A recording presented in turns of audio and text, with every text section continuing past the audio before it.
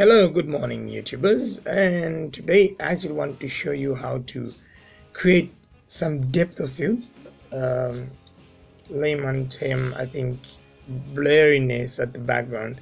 I've seen a lot of images on the media where people actually posting them, then they have an image, they made a render, and in the background there's the actual object that's in focus. So I have a scene here. This is the camera view. And you can see two cars, everything is set up. So I hit the render button F12 and I get an image that's like this. And for you actually to get these nodes, just go under composition.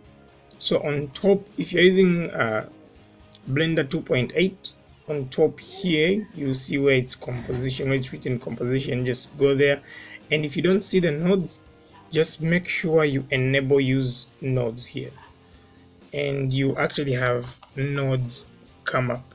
So they won't look like this, but they work the same way. So first up, get a defocus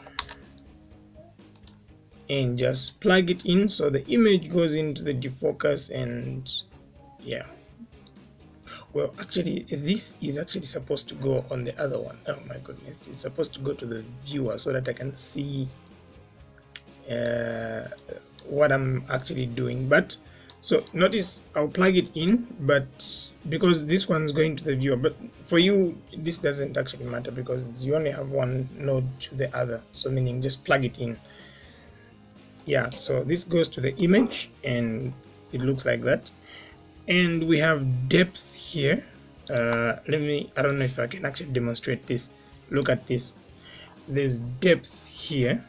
So it's calculating the distance, like how many I don't know if this doesn't even show anything. So for me to see, actually let me just get a normalize. So just get a normalize and let me just put it in between here.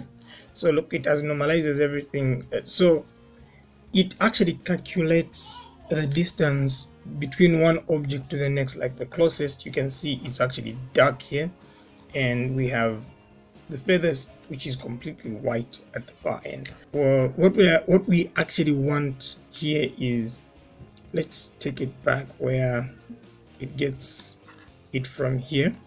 So this normalize and getting it from the depth here, let's plug this into the z-axis, and nothing has happened yet. But if we actually zoom in and start increasing this value here, let's put it at 20, look at what happens. We are getting that depth of field in the background. So that is a bit too much, so you can take it down. You can actually scroll with your value here. So depending on the type of object that you have, you can actually change the values. I think 10 looked good for this image. That looks okay. So let me just zoom out and let me put these aside. Let's put it at 15. So you see it blurs a little bit of that. So this is what we're actually looking for. I think 15 is okay. I hope you go out with your image. Thank you for watching. Bye bye, and catch me tomorrow for another video.